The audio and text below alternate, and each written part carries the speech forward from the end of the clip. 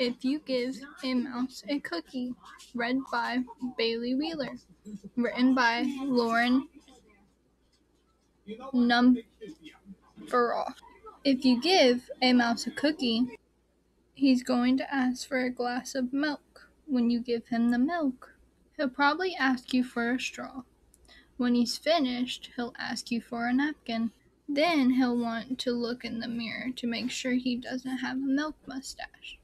When he looks into the mirror, he might notice his hair needs a trim. So he'll probably ask you for a pair of nail scissors. When he's finished giving himself a trim, he'll want a broom to sweep up.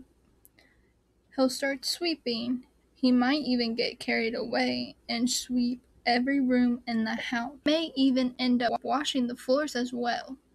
When he's done, he'll probably want to take a nap. You'll have to fix him up a little box for him with a blanket and pillow. He'll crawl in, make himself comfortable, and fluff the pillow a few times. He'll probably ask you to read him a story. Read to him from one of your books. He'll ask to see the pictures. When he looks at the pictures, he'll get so excited. He'll want to draw one of his own. He'll ask for paper and crayon. He'll draw the picture. When the picture is finished, he'll want to sign his name with a pen.